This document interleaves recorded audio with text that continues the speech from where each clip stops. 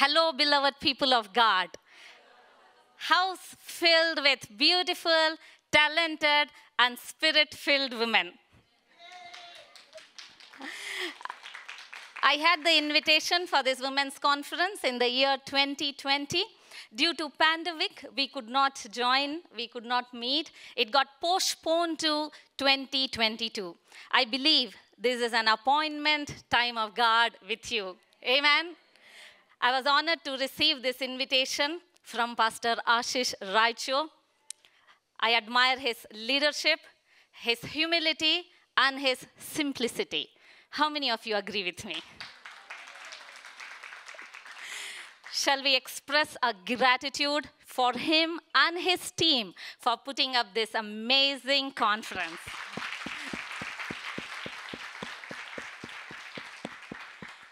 When I saw the theme, glow, I was very excited because we all women like the glow. We do silver facial, gold facial, oxy facial, diamond facial for the wedding, for the party, for the functions, right? So I also found another secret of glow on your face, how you can maintain the glow all the time and maintain the smile. I found a scripture for that. Psalm 34, verse number 5. It says, they that look to the Lord will shine like radiance. Their faces are never covered in shame. Amen? Jesus, the Son of God, he shines with all brilliance. 10,000 suns are not equivalent to him. And when you look at him, when you look at his glory day after day, like the moon looks at the sun and reflects the beauty of the sun, you will reflect the beauty of the Son of living God. Amen. God has called you to be sons of God. Do you know that? In the kingdom of God, in the New Testament, they do not call you daughters. You can go and refer Galatians chapter 3 and chapter 4 as homework. When you see Apostle Paul's writings, he does not address women as daughters. He calls them as sons. You know why? Because the Spirit of the Son of God has come to live in us. Romans chapter 8 says we have the sonship. That is, son is nothing to do with male or female. Son is the one who has the nature of the Father. Amen. You have the nature of God. You are God-kind. Amen. Patient, humble, righteous, holy, accepted, blameless. Just like Jesus, so are you in the world, it says, right? 1 John chapter 4 verse 17, I'm justifying with the scripture. So it says you are like Jesus. If you are like Jesus, that means what is it? Son or daughter? You have sonship. You are a spirit because you are not your body. You are a spirit. Amen? So God sees you as spirit. God sees you as twin of Jesus. Amen? You have an identical twin in heaven.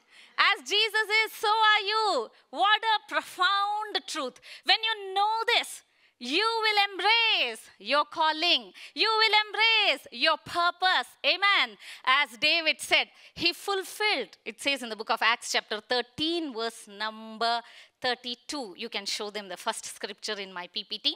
It says, David, after he fulfilled his purpose, he fell asleep and was buried with his fathers. What I like about this scripture is he fulfilled, he served the purpose of God in his own generation. Amen. So David served the purpose of God. That is exactly what Jesus did. John chapter 17, verse number 4. It says, these are the words of Jesus, last words of Jesus to his disciples. He said, I have glorified you here on earth. I have finished my work. I'm quoting from NKJV version. This is ESV version. I have accomplished the work that you have given me. Who gave the work? Father God gave the work, assigned the work to Jesus. And Jesus finished that work. No wonder at the cross of Calvary, he said, it is finished. Tetelestai. It's over, completely complete. Nothing is incomplete. All the work is done. So, what am I trying to relate to you? I told you are a son. I told the Spirit of the Son is in you. I told that God has adopted you as sonship. That is Romans chapter 8. That means every one of you in this room has the potential to do the works more than what Jesus did. That's what he said as the Son of God. And it says that you have a purpose in your life. You're married, unmarried, you're mother, you're single, whatever is the state of your life. You're working, you're homemaker. You are old, you're young, you're thin, you're fat, you're short, you're tall, whatever. We come in all sizes, right? And we are beautiful women. So all these people, every one of you, all of you, God has created for a purpose. And the purpose that God has for you, nobody can do that. Your fingerprint is unique. It's not even identical to the twin. Your fingerprint is very different from your siblings, from your parents, from any of your family member. What does that mean? It means you're fearfully, wonderfully created for his purpose. He has a purpose. You are very special, and what you can do, nobody can do. Amen? Did you hear me? What you can do, nobody can do. Nobody sitting around you, no one you see here on the pulpit, no one, the icons that you see on TV, nobody can do what you can do. Amen? God has made you unique. God has made you special. May you know that, believe that, embrace that, and rise up as a son of God. Amen? So when you embrace your purpose, when you know what God has deposited in you, what God has given, God sent his son, God gave his blood, God gave his name, God gave his spirit. He has invested too much on us, isn't it? Too much he has invested. His investment should be worth investing, right? We should fulfill the call that God has upon our lives. We live in a broken world. There are a lot of brokenness that is around. I understand people going through difficulties. People might have had abusive childhood, single parents, sickness in the body, poverty. There are a lot of things that can go wrong in an individual. But that should not stop us from fulfilling the purpose that God has for us. If we are whining and we are sad about things that has gone wrong and looking at the past, looking behind, if we are constantly driving, looking at the rear view mirror, we cannot go further. So let's look forward. Amen. Let's look forward and see the big prize, the big goal, the big purpose that God has for every one of us in this room. Amen. So the title for my message that Pastor Nancy gave from the church was Called to Pastor. So how I started pastoring, just a little bit, very quick testimony, and then we'll get into some scriptures. I didn't start off directly pastoring, as you heard my introduction. I'm from Hindu background, Rajput background. My maiden name is Priya Singh. So I was going to church, and I started off involving in every activity to be available. God does not use talented people. He uses available people. Amen? So you should be available. I was available in the choir, there for serving, Holy Communion, offering team, every team. Name the team, every team. Just be available, because I knew only that at that time, because I didn't want to go back home, because I had a lot of issues at home. As a teenager, my parents were going through a lot of rift, and they were about to be separated, and things were going bad in the family, and I was looking for love. My father had abandoned us at that time, and I was wanting to receive that fatherly love. And during that situation, when I was hungry for love, I met Jesus. He lavished his love. Initially, it was very hard for me to call God as Father because I have experience of my father who remarried and abandoned. So I could not accept the title Daddy God, Father God. I would always call him El Shaddai, Elohim. I like to call him Jehovah Jireh, Jehovah Nissi, all the names of God except Abba Father. I said, God, Father is a bad title for you. I don't want to call you that way, and it hurts me, and I feel I'm degrading you by calling you Abba because I didn't understand. It was hurting. I was hurting inside. It took me years to understand God as a father, to understand father is someone who is not the one who has given you birth alone. He has not just given you his gene. He is the one who takes responsibility. He is your source. He's there for you. He is your strength. He is your defender. He is your provider. He is your protector. He is all in all. And I found that in Jesus. Amen. Then years, lo and behold, I learned and I humbled myself to call God Abba, Daddy God, because my heart was healed. Now I call him always Daddy God. Daddy is such a personal relationship. Why you call him Daddy? Because I told you, you are his son. You have the nature of your father. Amen. You are just like your father. You are created in his image. And when you understand this, when you see God as your daddy, irrespective of your age, maybe you had good dad or bad dad or whatever past you had. But let me tell you, Father God, no match to anybody's love. Unconditional love that he has lavished. Words cannot explain the love that he has poured on every one of us. And he demonstrated this love while we were yet sinners. Romans 5:8. How he demonstrated? He sent his son and made him to die on the cross of the Calvary.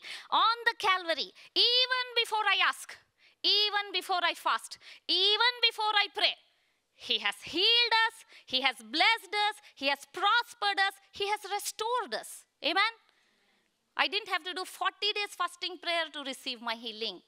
Right? He had already healed 2,000 years ago. It is finished work of the cross.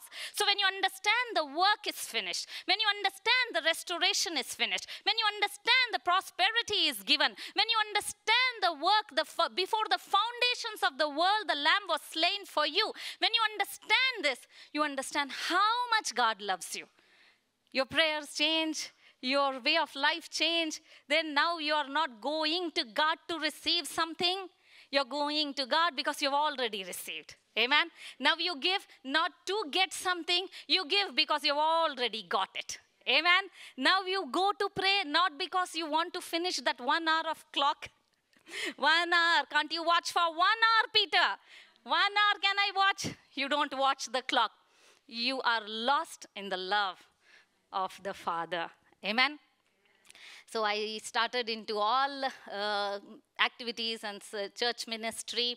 And then people around me, my pastors, my husband, my leaders, they saw that I was passionate about my teaching, passionate about people. If you are a pastor, 2 things are must. You should love to teach and you should love your people. Amen. You should have the shepherd's heart. All kinds of people. Get along with people. You should be happy to be with people. So that is one of the way to know that you are people's person and probably you are into pastoring. I'm not telling everyone is called here to pastoring. I'm just giving some tips if you are planning, if God is impressing that on your heart. Highly committed role. Need to be there at the good times of people, and the toughest thing is at the bad times of people. The most bad thing for pastors to do is funerals. That is one thing about my job that I don't like. Apart from doing funerals, I love everything else. I love preaching God's word, teaching God's word, and hanging around with people. So, how I started? As I was teaching at the age of 17, I started my ministry. I was teaching, doing crusades, evangelism, conducting programs in and around Bangalore city. And then years passed by, and people got to see that, and I personally experienced the call that God had on my life to teach and to share the unadulterated word of God. And I must say, my husband is the best thing that happened to me. Whatever I lost in my childhood, or the love that I wanted to receive from my parents, from my dad, God restored in my husband. Amen. He's a God of restoration. So all the young people, unmarried people, first let me talk to them, and then I come to all the married people. So all the young people, unmarried people, when I talk about my husband, you must be wondering and asking this to yourself, how do I get a husband like that? So very simple thing. See, when I was reading the book of Hosea when I was 18, 19, and when I read the book of Hosea, I saw the Lord told Hosea to marry a prostitute. Okay, then I was like, God, this is very hard thing that you have done. And then as I was praying, it impressed on my heart, and I learned eventually that the greatest gift, that is Jesus himself, God has given a choice. It's a choice for you. You choose Jesus, right? God has given this choice, free will to you, that you choose Jesus. That means your spouse, you choose. It's not that God comes down and chooses for you. So you choose. Now, coming to the other side of the coin, other side of the story. That is, when I say you choose, that does not mean you abandon the work of the Holy Spirit or reject the prompting of the Holy Spirit. You involve the Holy Spirit. When you invite and involve the Holy Spirit, you give your authority, you submit to his leadership and say, God, I want your will to be done in my life, not my will. So when I read the book of Hosea, I saw that he submitted to the will of God, and I just knelt down at the bedside and said, God, I don't mind whatever person you bring, but let it be your will. Let it be your choice. May you guide me. I surrender. If whoever I am going to choose, whoever I am going to fall in love with, let it be God direction to me. Let the Holy Spirit guide me. Let Holy Spirit speak to me. Now, second question. You'll ask me, how do I know Holy Spirit speaks? Will Holy Spirit show the scripture? Anand Abraham. That scripture is not there. Now, how do I find that? See, you can cross-check whether it is your flesh or devil or Holy Spirit by two things. Number one, Holy Spirit never contradicts the Word of God. Amen? The Word of God is the will of God. What is written is the will of God for your life. In the Word of God, when you read the Word, when you meditate on the Word, it's not like we open the Word. Holy Spirit, speak to me. I have done that. Don't feel guilty. I have done that. I used to do that a lot as a teenager. Then I read something. I said, no, this is not from the Holy Spirit. I close it. Again, say, Holy Spirit, speak to me. Then again, say, no, this is not. I do until I find a verse. Okay, this is what the Holy Spirit has done. Now I've grown from there. Now I don't do that anymore. So as you keep reading chapter after chapter, scriptures, as you continue to read, there'll be one scripture that will pop out. It will touch you. You will feel that this is for you. It is the word at the season. Amen? That is number one way Holy Spirit always speaks. And the second way, easiest way that Holy Spirit speaks is you will have peace in your heart. When you're making any decision, you're planning to get married, you are finalizing something in your life, so there will be peace in your heart. When there is peace, when you're led by peace, because the Prince of Peace is there within. When the Prince of Peace wants you to go ahead, because it says in the book of Philippians, it is He who wills and does according to the good pleasure of the Father. It is He who wills in you, and He will make you to do. So when you have peace in your heart, if there is peacelessness, restlessness, there is confusion, put a break. Hold on with that person. Don't rush. Say, I need time. I need to wait. I need to think it over. I need to meditate. And take the counsel of godly people. Counsel of the people in the word, your leaders, your pastors, because they know more word than you, so they'll be able to see things through the word, so they'll be able to guide you. So when you do these things, when you're led in the Spirit, when you have peace in your heart for whatever decision, not only for marriage, you're doing a joint venture, you're starting a business, you're planning to go somewhere, whatever it is, whatever decision you want to take, when you are led in the Spirit, that is, when you're having peace, you know for sure that you are led in the Spirit. That is one of the best way to know that God is guiding you. And then as you continue to do this, eventually you train your ear. You know, whoever has learned music, you can relate to me. So a musician, when he is learning his scales or keyboard or guitar, they say ear training. Why ear training? They have to train their ear to see scale, E sharp. They have to train the ear. Starting, we don't get to know. Eventually, we know exactly what it is. Similarly, when the Father speaks, when Daddy God speaks, He is your shepherd, you are His sheep. As you train continuously, you will be able to know immediately, this is not my voice. It's not the voice of flesh. It is not the voice of devil. It is the voice of the Father. Amen? That's what Jesus did, right? Jesus said, I do only what I hear from you. I say only what you want me to say. That becomes a routine. So that's for young people. Some advice. That's one of the way that I found wonderful person in my life who encouraged me, who pushed me to start this ministry. He told me that God has called on your life not just to do anything and everything. God has called you specifically to be a pastor. And then I took my ordination and started pastoring. When I started pastoring, it was a home church in my living room. Maybe we started with 2, that is myself and my husband. He would always sit in the front and listen to me. Sunday after Sunday, he'll come and say, amazing sermon, amazing sermon. Every time I look back, I wonder like how on earth he liked my sermon. Because people would criticize me. Like 2-3 years back, they would say, you're talking too fast. Or they say, you talk too slow. Or they say, your grammar is not correct. So many corrections I get from people. And then he's always, no, they all are lying. I am telling you the truth. That kept me going. You know, that was so encouraging. You know, someone who's close to you and who is always admiring, appreciating. And I stand up here, I look at him from the stage, always front row he's sitting. And he's always clapping. And then he comes back home and he says, it was amazing, it was awesome.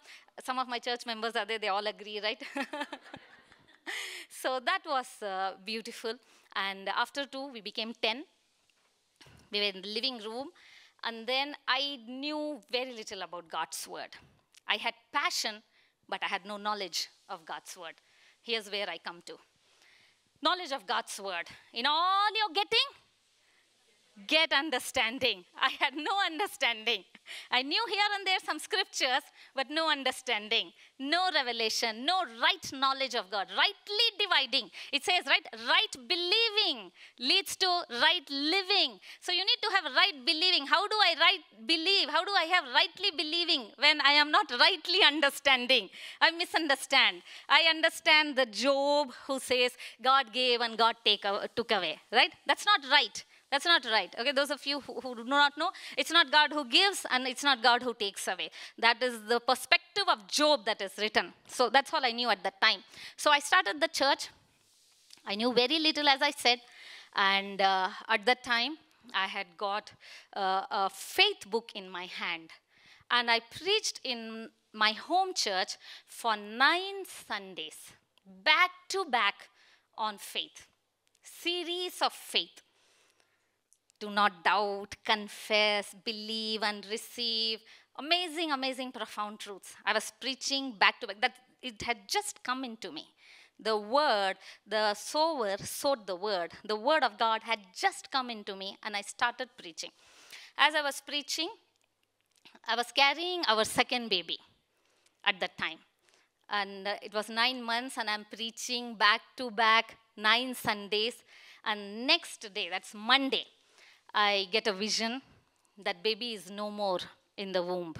There were only 2 weeks left for the delivery.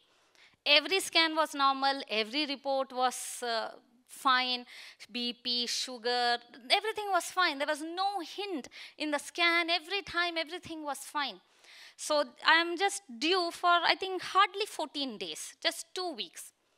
So around, say, 36, 37 weeks. And then I get this kind of vision, and I was disturbed. So, and I could feel there were no movements for past 2 days. So I call my brother because my husband was working. So I called, so let's go to the hospital. I just want to check it. I didn't tell him anything. I said, we'll just check it. So he rushed me to the hospital. So we went, and then they checked the scan. They did, Doppler test. And then they said, we are very sorry to say there is no heartbeat. Baby is dead. And so many nurses came, one after the other. So many doctors, the situation was very panicky, right? All the senior gynecologists came. It was like almost past 10. They were coming from 8 o'clock, one by one. Everybody was checking. They were seeing the scan. 2, 3 doctors came together. They saw the scan. They said, I'm very sorry to say. Very sorry to say. How did this happen? Why it happened? Where are the reports? Everything is fine. They had no answer. And I am weeping, crying. I don't know which scripture to stand on. I only know something vaguely. Jesus rises people from dead. I am telling everybody, come, please pray. Let us pray for resurrection. But I don't have that conviction because I'm emotionally down, completely broken. They say, right? For children to bury their parents, somehow they are prepared. They know that parents get old and we are prepared. But for parents to bury their children, it's the hardest thing to do. And at that time, they told you have to immediately take to cesarean because normal cannot happen. So in the cesarean room, there were many doctors around me, and the senior gynecologist, he was my friend, and they were all encouraging me, but no words of counsel could comfort me at that time. I am weeping profusely, and my heartbeat, I could hear my heartbeat is going low. Something is happening. The doctor is saying, Priya, wake up, don't sleep, don't cry, because it will bleed and something can go wrong, right? I'm crying with hiccups. I'm not able to control that situation. And the doctor is trying to keep me awake. They're constantly talking to me. And I could hear. And he was saying, heartbeat, things are going wrong. And they all started to panic. And I could hear that, what is that called, that instrument? ECG or some, not ECG. She's a doctor, so I was asking her, Shweta. So that it was doing something like I would hear beep, beep sound. And then I got to know, enemy has already killed my child. Now he's trying to kill me. I said, the Lord is my light and my salvation. Whom shall I fear? The Lord is the stronghold of my life. I just screamed. The moment I screamed, immediately my heartbeat started to function. And then the surgery went on well. And I come back home 3 days after that, Sunday service. I told you it's a home church. I have only 10 people. I have no leaders. I've just started and I hardly know anything. And I have no team to continue. And I cannot ask my husband because he's equally down with me. We are depressed. We want to go and lock ourselves and cry. That situation. So how will I go and do the work? No leaders to continue. I came that Sunday and I just told, I have just started speaking on faith series. I have no answers to everything. I don't know why it happened, what happened. But at that time, this is what I said. But one thing I know, God is good. God's word does not fail. I don't go by my experience. I don't go by my feelings. I go by what is written. And I choose to hold on to what is written. Sunday after Sunday, I had to preach that season of my life. And Monday to Saturday, my heart is broken. And again, I have to come and I have to embrace my calling. That was one of the toughest seasons most of the pastors go through. They have their own pain, they have their own struggles, they have their own problem, yet they have to come and speak God's word, encourage others while they may be discouraged. But let me tell you, it is not that they are faking. They are passionate. They are convicted. They know that it is the true word of God. They know there is no way to go. At that time, I told my husband, I have no other option. I have no other way. If there is some other truth, I would go. But I know this is the truth. He is the living God. It is the living word. Where do I go from here? So I stick to this word. I stick to my calling. I continue to do this. So then, at that time, my sister who settled in Singapore, they called me from Rhema Bible College saying, why don't you come and study? Close down your church. Stop all this pastoring thing and all. You should take time to heal, take time to be mentally stable, study God's word, and close down the church.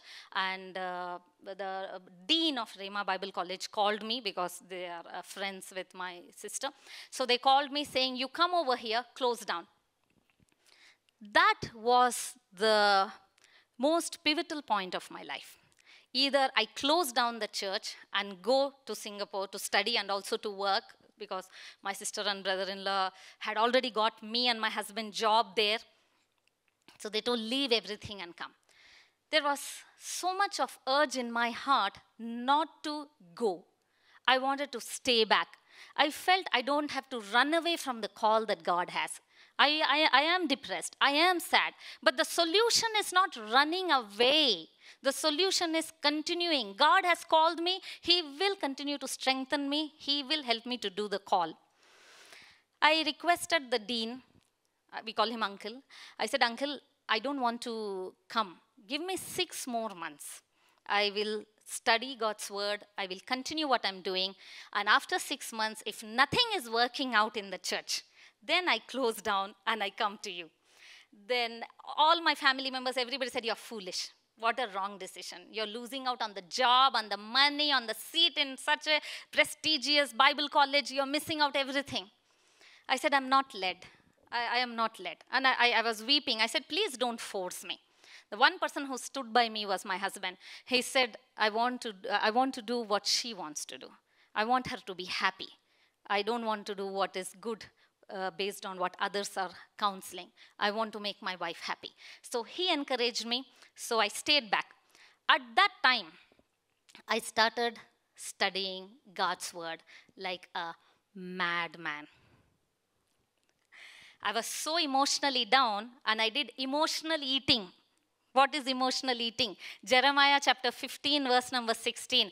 I found your words and I ate them. Amen. Your word was unto me joy and rejoicing of my heart. Amen. I kept reading 10 hours, morning to night. I got the books from, I don't name, top Bible colleges, enrolled for every possible course.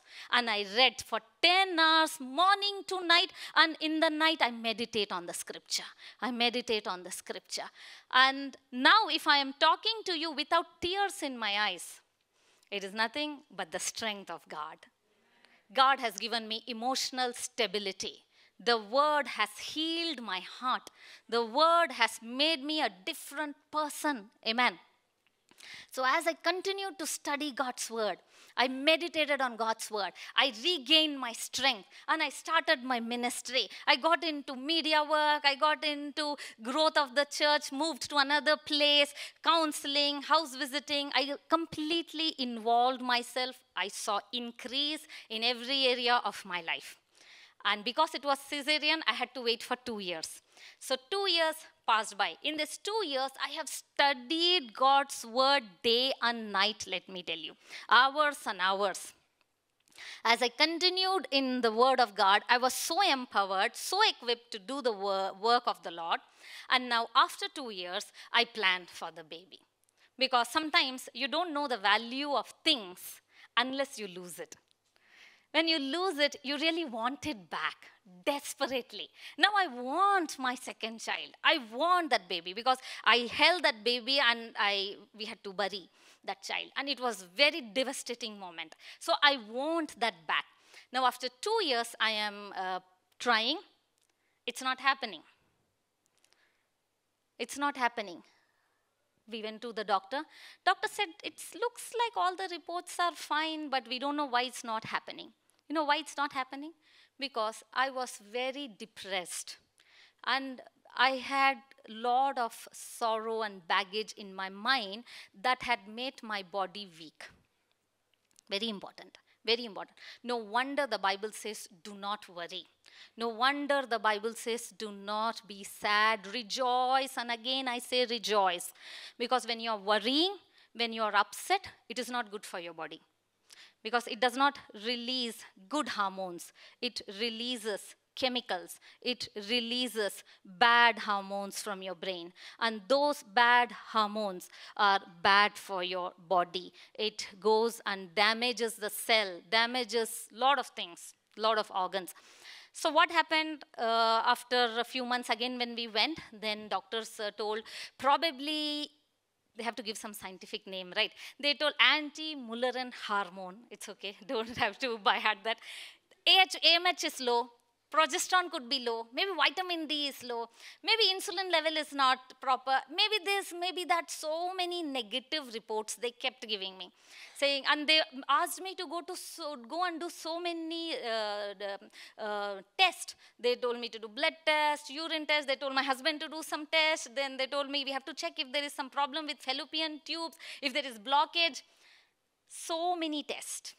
I'm doing test after test, and some tests came positive, and some of them, they had no answer. They said, probably this is wrong, that is wrong, so it's not happening.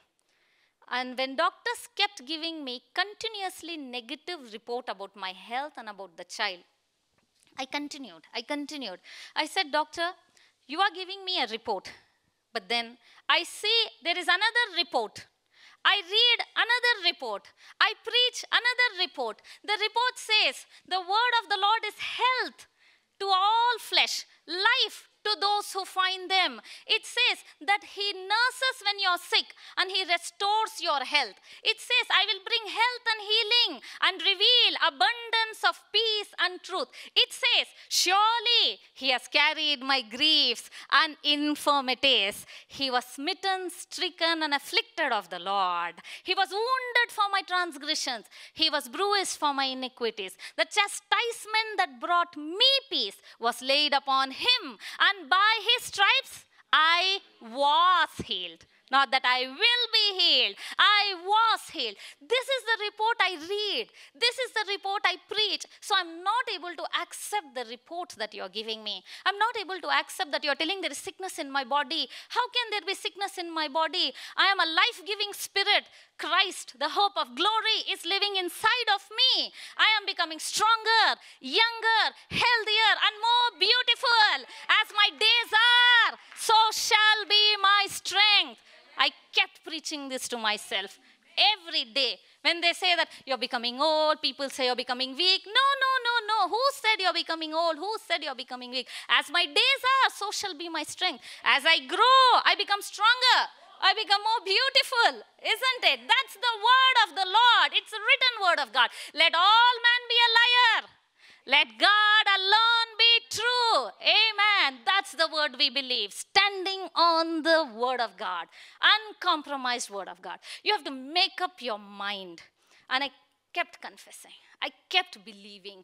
I said, Jesus, you were anointed by Father. You went about doing good, healing all who were sick and delivered them who were oppressed of devil. The Bible says, right? He healed all your sickness and forgave all your iniquities. All means all. Amen? There is no name of the sickness that does not come under that all that blood of Jesus has washed. Amen. Whatever report you are giving me, I don't buy it. I shake my head to the doctor, but I don't shake my faith. Amen. I continue to stand. I continue to believe. When I feel like crying, when past memories come, right? When memories haunt you, holding the dead child in your hand, and I had put on weight, right? Pregnancy weight, and people would ask, why are you fat? What happened? That's a very sad thing, right? For women, you tell a woman, you have become thin. That's the best compliment. You don't have to tell them you look beautiful. You don't have to tell them your dress is good. Just tell them you have become thin. It makes us very happy. And they are coming and asking me, why are you fat? And I cannot say, I just lost the child. And, I had to take tablets for the milk to stop breastfeeding. What a turmoil it was. And I had to conduct, it was season of wedding in my house. I was conducting, I'm the pastor of my brother. So I am doing the marriage for my brother. And all the relatives and family and friends, everybody has come. I am standing there and all are saying, what happened? Why Pastor Priya has put on weight? And I have no answer. It was very sad scene. I'm just laughing and telling you now because God is good. Amen. So I continued. And after that, as I studied God's word, and what happens? Mark chapter 4, it says, please read Mark chapter 4, verse 26 onwards. It talks about the parable of a sower. What he sows? He sows the word. When you sow the word, the seed is what? The word of God. When he sows the word will grow. It has a pattern. There is a system. You cannot beat the system of God's word. The pattern is first the ear, then the blade, then full corn, right? Mark chapter 4, verse 28, 29, 30, 31. You read that portion. You can write it down. Very, very powerful scripture. So as I continued to meditate, first the ear. So that means here and there I could see some signs. So I was super excited. Then no matter what they told, I said, okay, fine, we are planning for the baby. And then we planned for the baby. And then I go to the doctor. They confirmed, yes, you have conceived.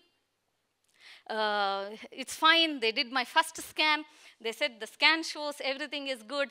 And then that Christmas, I'm dancing in the church because, I've conceived. I don't say any word, but I am dancing. I'm super excited. And then I have to go to 3rd month scan, right? So when I go to 3rd month scan, they say, I'm very sorry to say, there is no heartbeat. I was like, oh my God. I thought the word worked. I thought the word became flesh. I thought my confession worked. I thought everything is going on well. I thought I understood. Now the revelation. Now what has gone wrong? Again, back to square one with another 1,000 questions. What happened? How to make this work? Then I come out weeping, crying from the scan room. I keep crying at home, and then I strengthened myself, and then I came with the series training on thinking. Amen. So I started to train myself on thinking, and I kept confessing Philippians 3:13, this one thing I do. What is the one thing I do? One thing I do. Forgetting what is in the past and pressing forward towards the high calling that God has for me. So I choose to forget.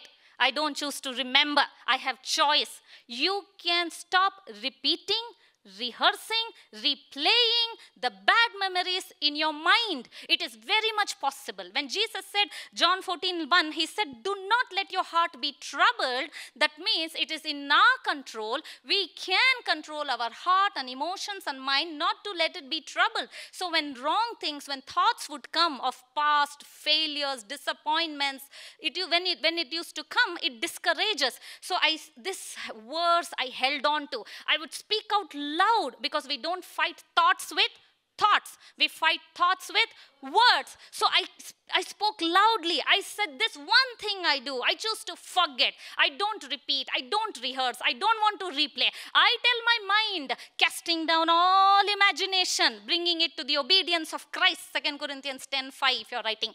So I started to bring down the thoughts to the obedience of Christ. How? By speaking, by sending the word, by confessing. So when I speak, I believe more. Amen? It made me to forget. So that is how I was able to forget. That is how I was able to overcome. And then what I did, I took 110 scriptures on healing. And I started to confess every day. For 3 months I did. After 3 months I left. I'll tell you why.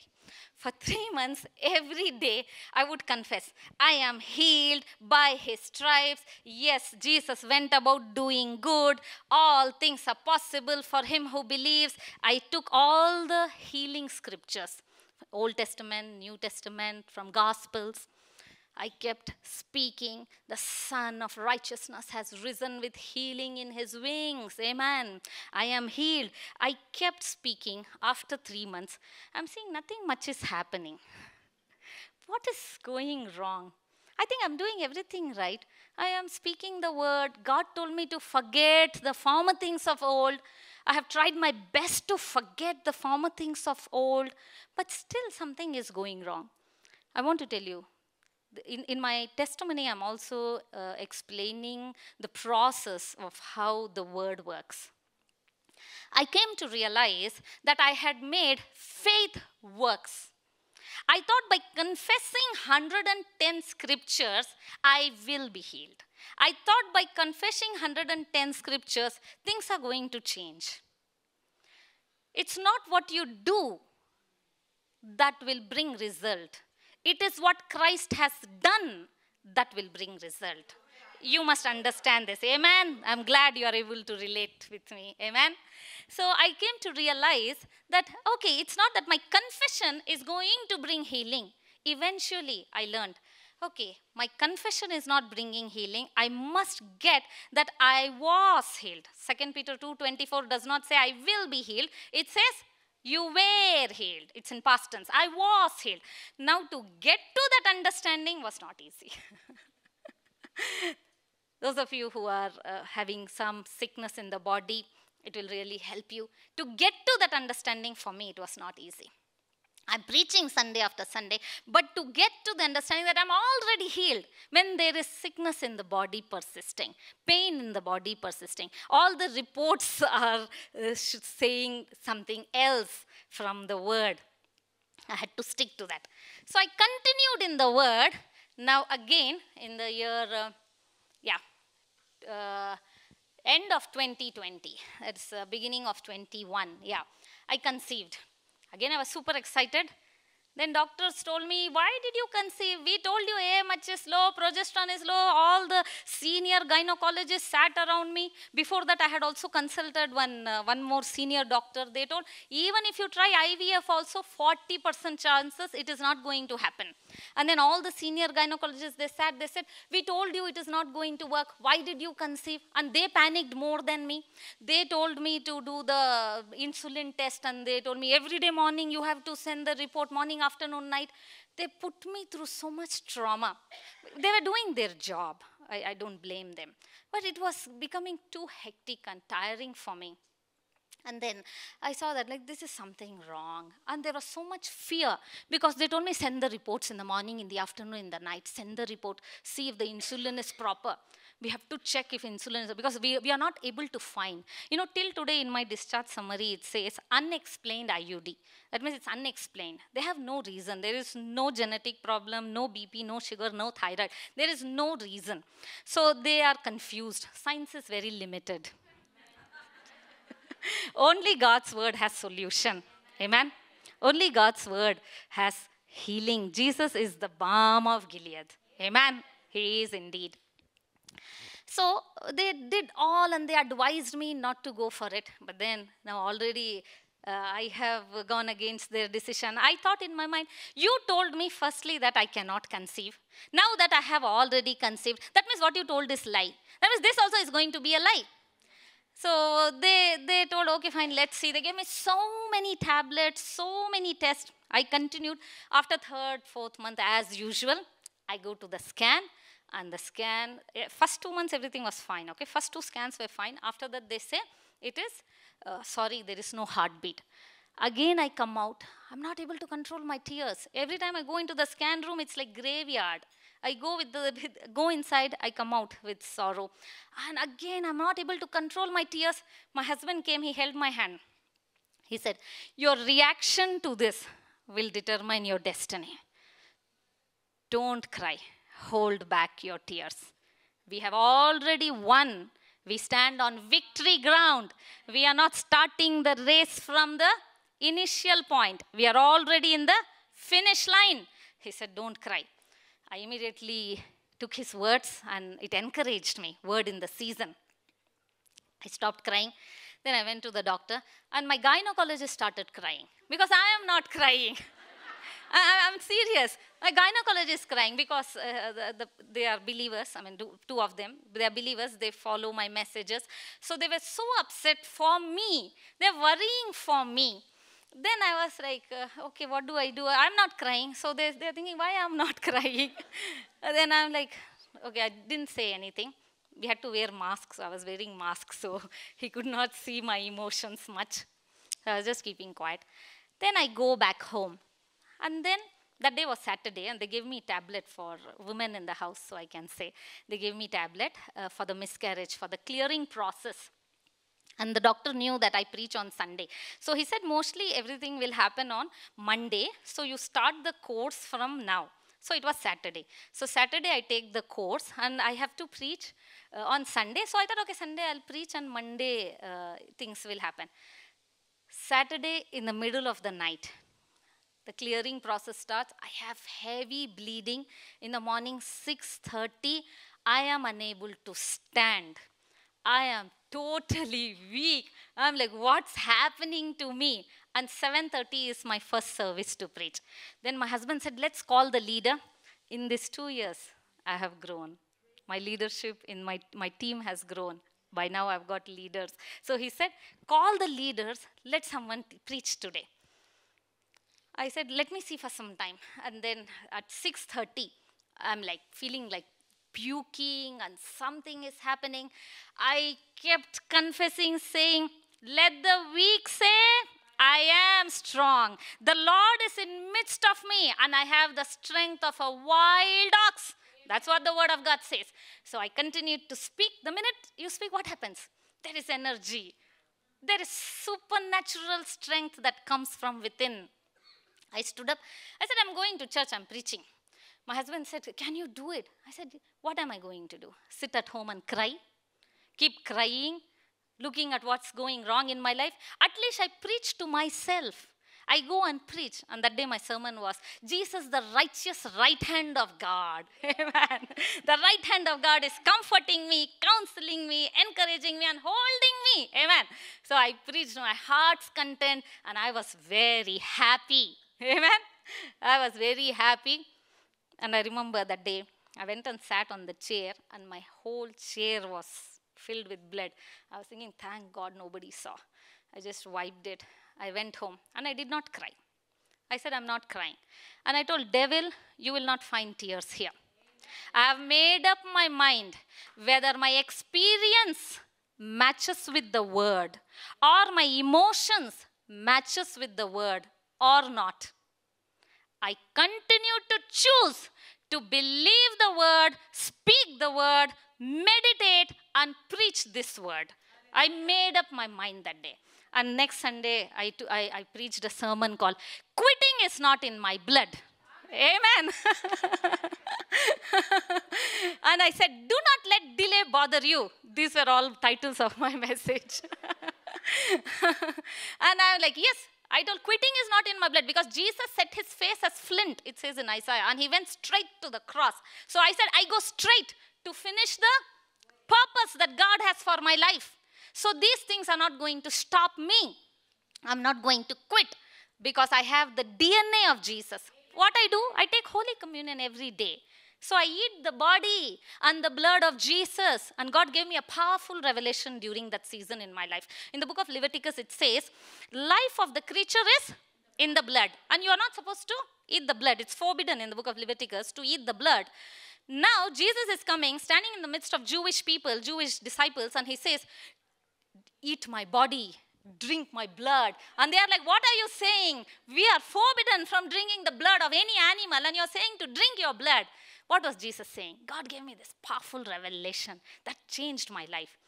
I got to know life of the creature is in the blood. And Jesus is telling me to drink his blood. Until Jesus come, it was forbidden. After Jesus came, it is mandatory that we should take the blood of Jesus. Now, your life and my life is in the blood of Jesus.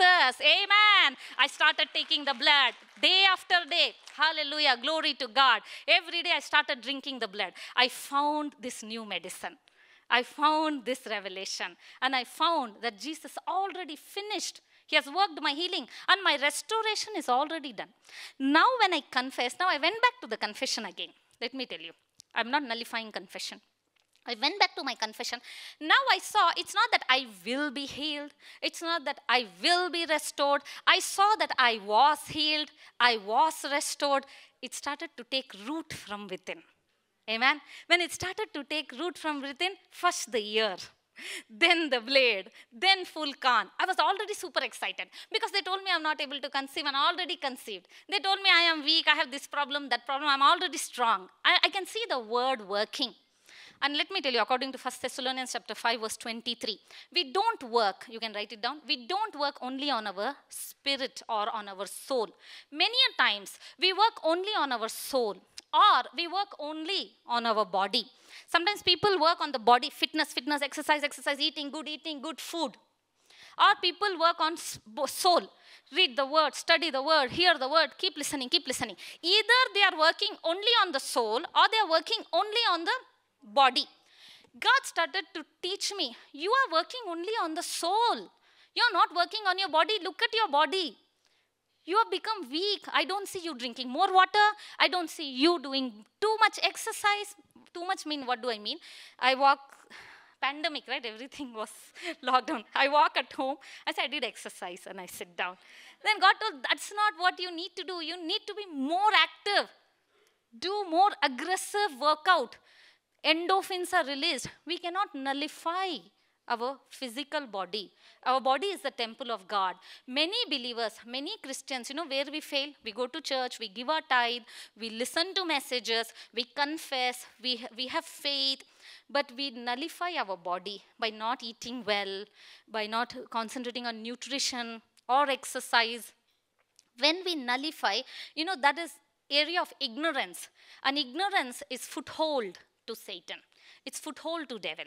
Any area that's not doing well in your life, whether it's body or soul or finances, any area, you can be sure you're ignorant in that area. You're struggling with some addiction, teenagers, youngsters, you feel like I am a sinner, I'm struggling with something. There's the area of ignorance. What is ignorance? You are the righteousness of God. So you must know the truth, and the truth will set you free. Amen? So then I started to work on all the three. Spirit, complete. There's nothing to do about it. Spirit is identical to Jesus. Soul, that is we study the word of God. And body is that I take care because I am the temple of living God. I take care of my body. I eat well. I do exercise. I take time to take communion. And I meditate to see I am the body. The Bible says, right? Church is what? Church is the body of Christ. So the meal that heals, Holy Communion. So I started to take the meal that heals. I started to meditate on Holy Communion, and God gave me amazing revelations. And I came up with this quote. Every time I take the Holy Communion cup, what I say, Jesus died. Every right of Satan on me is forever denied. Amen. I started getting these revelations, these quotes, and got to see the power of his word. Because Jesus is the word. The body and the blood is the word. Then My husband said, let's not chase this dream. Forget about this baby and all. God has a call on your life. Now don't go for again for baby. You're putting your life in risk, your church in risk, your purpose, the call that God has upon your life in risk. At that time, my older daughter, she comes, Mom, you're putting me at risk. She said, she didn't understand. She thought, okay, something they're talking about risk. So she thought somewhere I'm leaving her and going or something. So I was like, it was very emotional time for me. And he was like, no, we are not going for this. Let's not go for it. But in my heart, I already told you, quitting is not in my blood. In my heart, I'm like, no, I have to see this word work, right? I have to see the practical things, how this word works. I have to take risk because faith takes risks. Amen? And in the process, I learned one very powerful truth. Faith works by love. Amen. Faith works by love. You might do confession. You might do the laws of faith. Do not doubt, believe, all those things. But the bottom line, the basic thing is that faith works by love. What does that mean? Galatians 5:6, if you're writing that scripture. Faith works by love. That means knowing how much your father loves you. At the beginning of my sermon, I said knowing him as daddy God, knowing him as father, knowing how much your father loves you. When you know that, it helps you.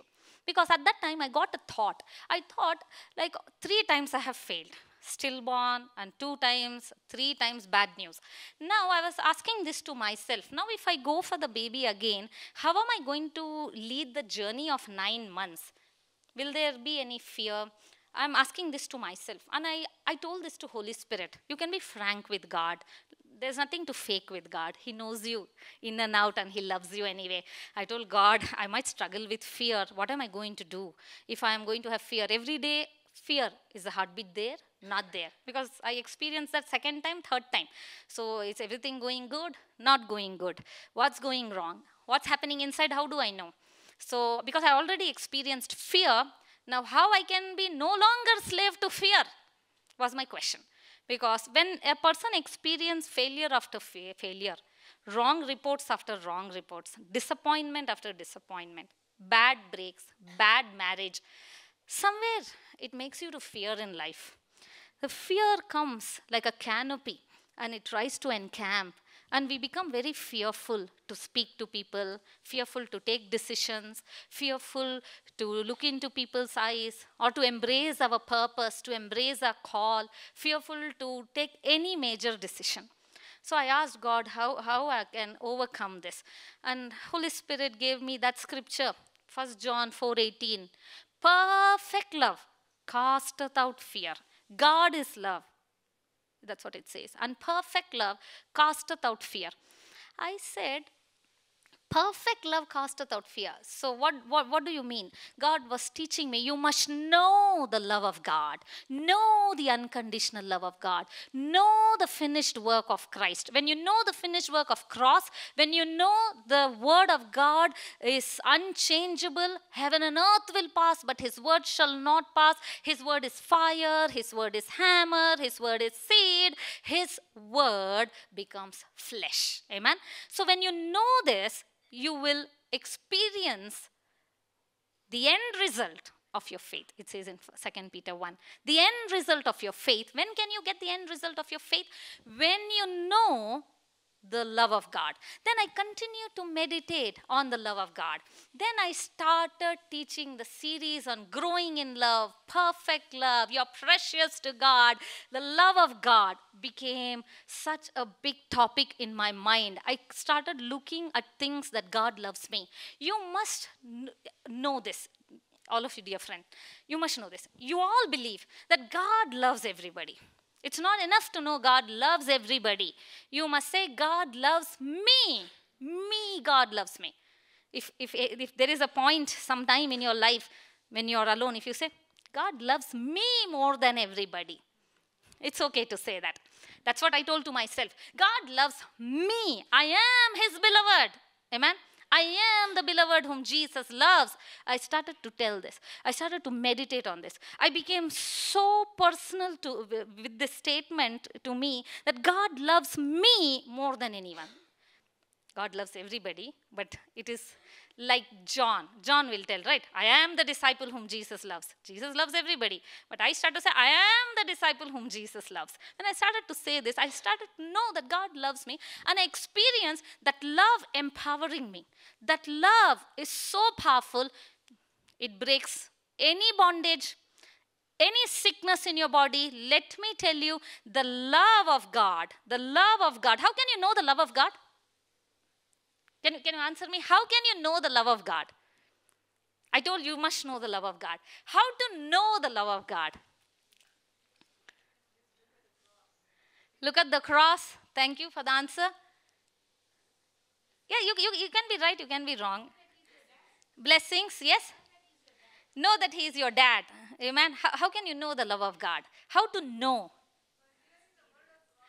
Thank you for that amazing answer. Amen. That's the answer that I was looking for. All of you answers what you gave is very good. The right, accurate answer is the word of God. You know why? Who tells you that God loves you? The word. The word tells you that God loves you. You don't have to believe anybody. The word has to tell you. Amen. When you see in the word, the word tells you it is finished work. The word tells you He is your Father. The word tells you that He has restored you and died for you. The word reveals everything. In the beginning was not science. In the beginning was not Albert Einstein. In the beginning was the Word. And the Word was with God. And the Word was God. So when you know the Word tells you how much God loves you. So you have to be like ostrich sticking the head in the mud, right? Like that, you have to be in the Word. Meditate the Word. I'm not saying leave your job, resign and do that. What I mean to say is constantly meditate on the Word. When you know the Word reveals the love of God. When you know the New Testament, oh, epistles, amazing, amazing work of God. When you know the New Testament, when you know the epistles, when you read the epistles, that's very important as a new believer or even old believer, I would say, read the epistles. Once you finish the epistles, then you can go to Old Testament. Because I remember as a Christian, the beginning of the year, I would start off reading Old Testament. I would read always from Genesis, Exodus, Leviticus, Numbers, Deuteronomy, Joshua, and then stopped. And then I thought like, okay, now again next year, Genesis, Exodus, I'm always there in Old Testament. Then I got to know as years passed by, I came to the epistles. I completed the Old Testament, then came to New Testament. Then I came to the epistles. When I read the epistles, oh, what amazing revelation, what amazing truth of who you are in Christ and what you have in Christ. That's what you know there. So when you read the word, you know who you are in Christ. When you read the word, you know what you have in Christ. That is where you know the love of God. That is where you see God made Him sin who knew no sin so that you can be made the righteousness, the right standing with God. Amen. God made Him poor so that you can be made rich. Where is it? It is in the epistle. 2 Corinthians 8:9, 2 Corinthians 5:21. Two scriptures. So God shows you from the word that He loves you. And when you meditate on the word, don't miss meditating, reading the word. For everything that you need, answer is the word. When God wants to bless you, you know what He gives you first? The word. When devil wants to trouble you, what he does? He steals the word. He first takes the word. So when you receive the word, you know, when the Bible says that, Deuteronomy 18:8, it does not say God gives you money. It says God gives you power to make wealth. What is that power? The word of God. When you have the word, you have the power to make wealth, to make anything. Amen. So when you know the word, you actually know the love of God. So I grew in the love of God. Oh, I was free from fear. I was no longer slave to fear. And then I told my husband, we are planning again this time. And then in 2021, August, that's last year, August, I conceived. This is my fifth baby. It's there in my discharge summary. Fifth baby. So I told 5 is number of grace. I am born on 5/5. God's grace is upon me. He has poured out His grace on me. I'm encouraging myself, yeah? So I'm telling all these things. And I said, okay, we are going for this now. everybody is afraid. And let me tell you, nobody knows this in my family. My parents, my siblings, I didn't want to tell. Why? I didn't want to tell my friends, my church. Why? Only my husband knew. Why? Because I didn't want an unbelief. I didn't want people worrying. I don't want people to look at me with the lens of sickness, with lens of some problem, some infertility issues. I don't want people to say, she is weak. I don't know if it's going to happen again. Worry. People worry. And people think worrying is loving. No, we have I worry for you. That means they think they love you. I said, please don't worry for me. Because if you worry, worrying is welcoming Satan. I wrote this quote, and I preached on worrying in the church. When you're worrying, you're giving him red carpet welcome. Come. He's seeking whom he may devour. First Peter 5:7. He's seeking whom he may devour, right? Whom he wants to devour? Those who are worrying. Because worrying is fear. Worrying is negative thinking. Worrying is replaying, rehearsing in your mind negative things. Replaying, rehearsing. What could go wrong is worrying. Right? So, I told no worrying. And I don't want to tell anybody who will worry for me. I didn't want to go to that doctor because the doctor is my friend and he worries for me and he cried for me. So I told I'm not going to that doctor because he's worrying for me. I want to find a person who has no relationship with me, who will no way worry for me. So I found another doctor. I went and I didn't give any reports, but you know how medical science is. They say, give me your history, what went wrong? And they take all the history. Every time I go to the scan report, I have to repeat the history. I don't want to repeat because I have forgotten. I don't remember. One point of time, I was like, I was not happy with the questions of the nurse. I said, I don't remember that. She said, what? I said, I have forgotten. I have no memory of that. She didn't understand because God told me to forget, right? Now, how I can remember? I said, I don't remember. Then she said, oh, okay. And then she saw the report and then she wrote it down, the nurse. And then they're just writing down. And then I went to this doctor who does not worry for me. I said, I don't want anybody to worry. And I didn't tell this even to my congregation because congregation loves me, right? Then they will worry for me. And they worry for me and put me in trouble. And they will come and speak something. I am very afraid for you. I don't know what is going to happen. Pastor, you should live long. So I thought, let them not worry for me. And I did not tell this to anybody. First scan, normal. Third scan was normal. And then they made me again do all the tests. And then doctor told, whenever I go to scan, my last scan, they made me do so many scans. For normal people, they don't do so many scans. There are only 3 scans. For me, they did so many scans because they're very afraid. And then the doctor is telling me, this must be a scary scan for you. Because 9th month scan. Because last time 9th month stillborn, right? I looked at him. I said, no, I am not at all scared. He thought like, oh, why?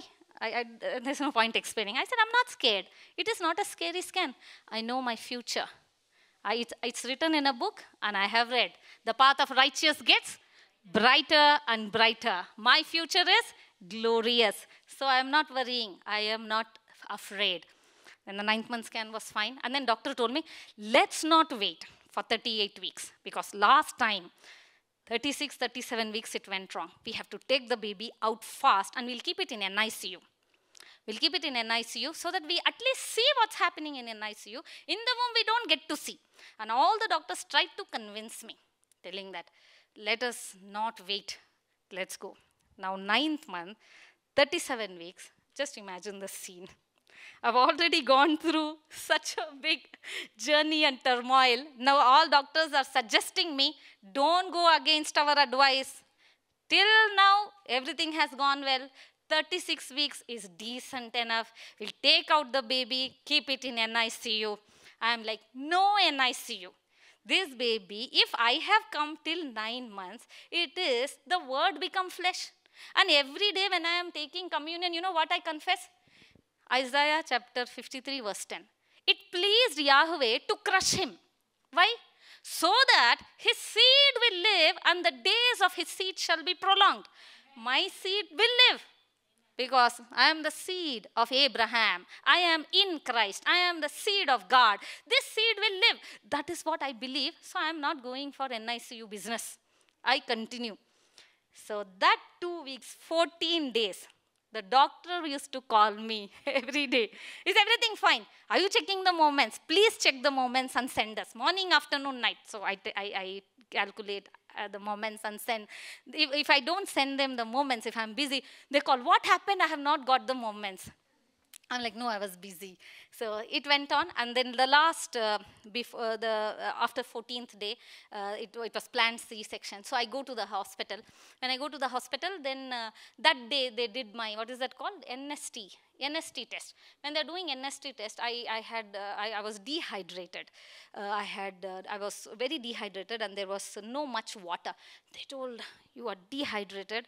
In NST, we are unable to find the baby, unable to find the heartbeat. This is the day after the last day I've gone to the hospital. They said, again, we are not able to see, and 3 hours they did NST test. I am like, it's okay, you leave me, I want to sleep. They told, no, our senior doctor has told us personally that we have to do this test for you, because they have taken now extra care, they are my friends.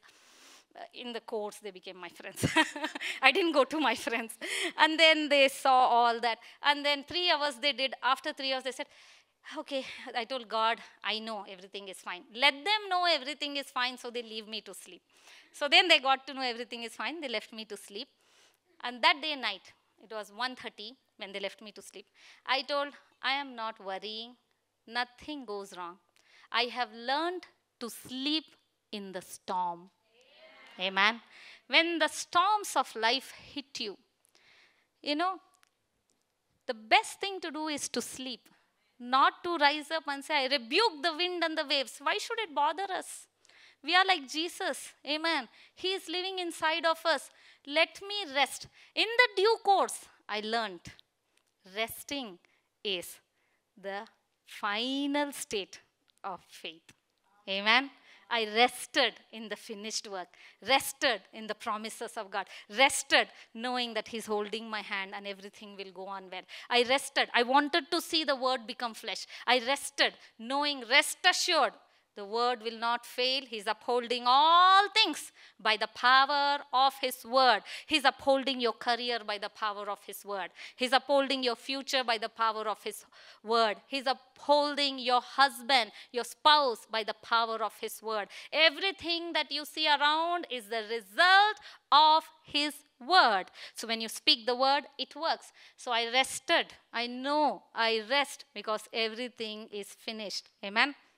I rested, and then I had a healthy, beautiful, champion baby girl. I want to show you that picture. I bought the picture to show all of you. It was just 2 months back. I am a new mother. I have a 2-month-old baby. Are you able to see because of the light? It's not very bright, because I think because of the light. Okay, you can show the next pictures. Restoration baby.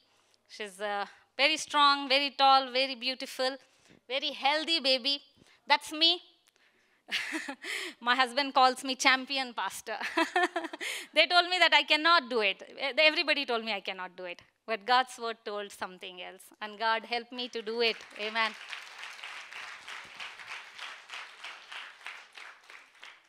So in the entire testimony, it is not that I have got my baby. It is not what I have received. It's not the result. My husband, while preaching that particular Sunday, he told, it is not the end result. It is not what we have received. It is what you have become in the process. What I have become. I've become a superwoman. Wonder Woman, what I have become. He told me, I have seen my wife as, he met me when I was 21, as a young girl who was emotionally too unstable, very sensitive. Now, I see my wife as a woman who has harnessed her emotions, who knows to take control of her emotions, has mastered over her emotions. That is what I have become in the due course. And in the journey, I have learned the power of His word. In the journey, I have learned anything that I need in my life. I have to just stand on the word and not listen to naysayers. Don't listen to the doctors or yourself, your emotions, your loved ones. Just go by what is written. Amen. Fix your eyes, fix your ears, fix your heart, fix your mind on the written word of God. Let that word enter your eyes, your ears, and come out of your mouth. Amen. And when you do that, the word becomes flesh. It is the system of God, and nobody can break that. Nobody can change that. Amen. It is the system of God. So it is what you become. That is what God has a plan. I told God has purpose. So what I have become, it has made me stronger. I am strong. Now I am not worried of what went wrong. This baby came to erase my memories, bad memories, erase all the things. Why? Because I had already chosen to erase them. Amen. Now coming to the second point. First point I spoke on embracing your call, being faithful. Second thing, do I have time? Okay, being faithful. Second thing is being fruitful. Being fruitful. How can you be fruitful? You can be fruitful. This is my personal revelation from the Lord. For all those who want to be fruitful, who wants to bear much fruit. Jesus said, if you remain in me, and my words remain in you, you will bear much fruit. Now, His words have to remain in you. So, what are His words? If you are having some past memories, some bad things that you have gone through, I learned this. Forgetfulness brings fruitfulness. Amen? Forgetfulness brings fruitfulness. We have to learn to forget. Forget the former things. When you forget the past, it helps you to produce. I saw that in the book of Exodus when Joseph gave the names of the sons of Joseph, Manasseh and Ephraim. Manasseh means forgetfulness. Ephraim means God has made me fruitful in the land of my suffering. When did that happen? So God gave me this revelation. When you forget the past, when you forget the things that went wrong, when you forget the bad memories, that's when you will be able to produce. You will be very fruitful. You can be fruitful, bear much fruit. Whatever, say, I'm called to pastor. You might be called to be a businesswoman, to be a singer, worshiper, called to be a homemaker, take care of children, doctors, engineers, whatever, working in a corporate organization, whatever God has called you to. Let the bad memories, let the wrong things that enemy has done against you, let that not hold you back. Let it not stop you from moving forward, taking risks and doing exploits, because they that know their God are strong and shall do exploits. So if you know your God, now how to know your God? John 8:31 says, if you continue in my word, you will know the truth, and the truth will set you free. My people perish for what?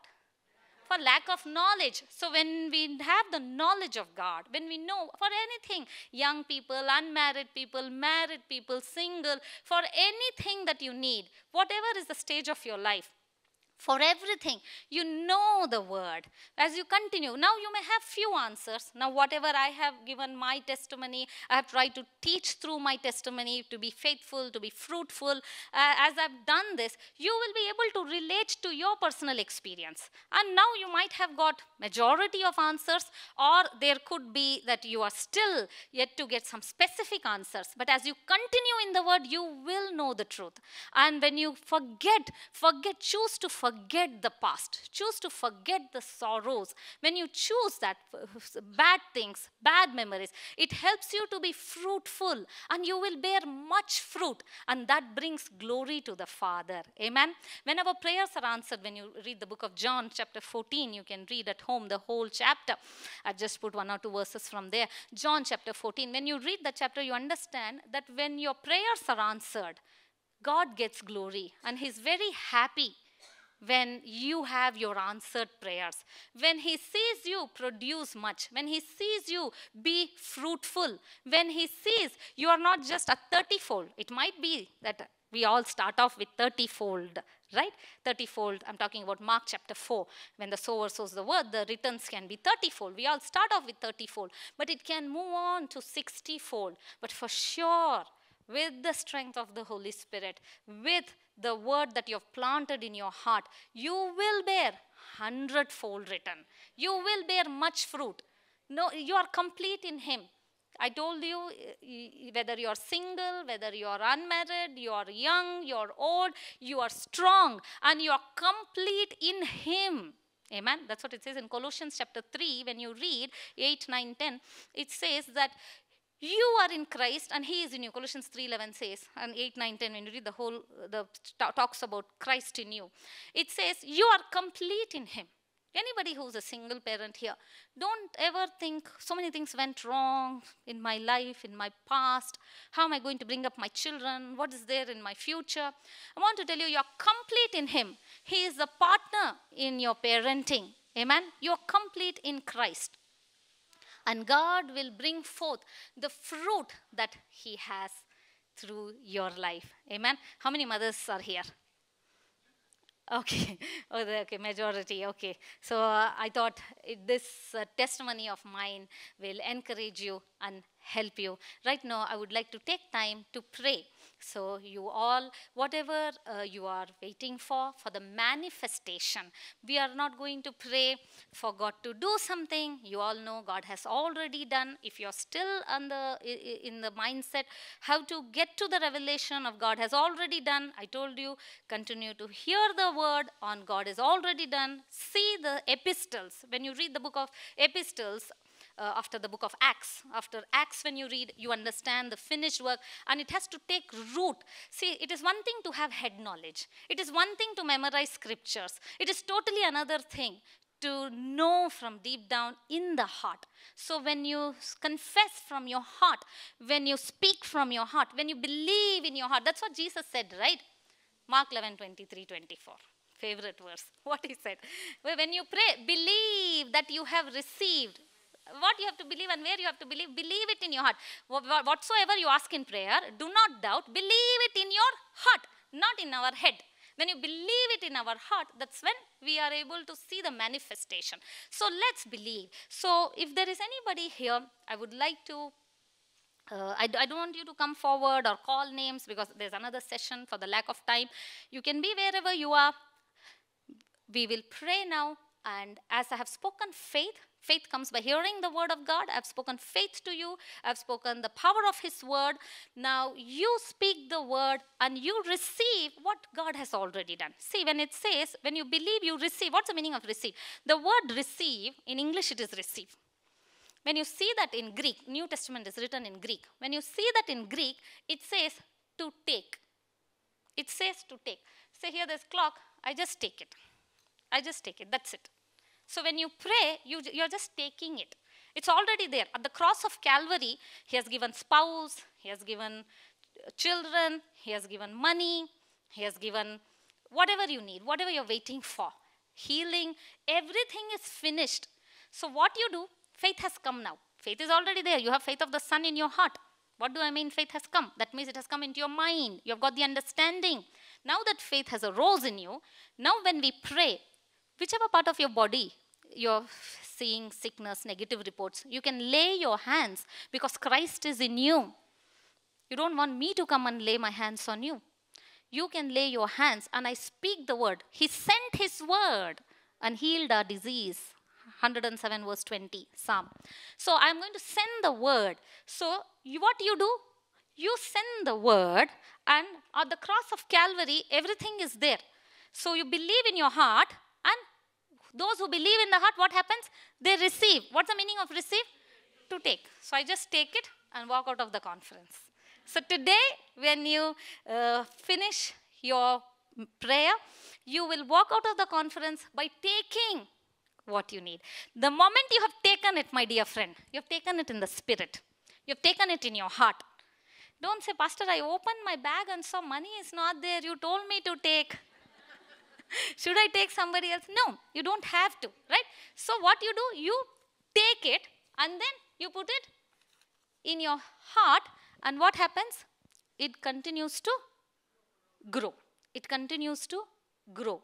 And that word will become flesh. You will see that very soon. So shall we pray?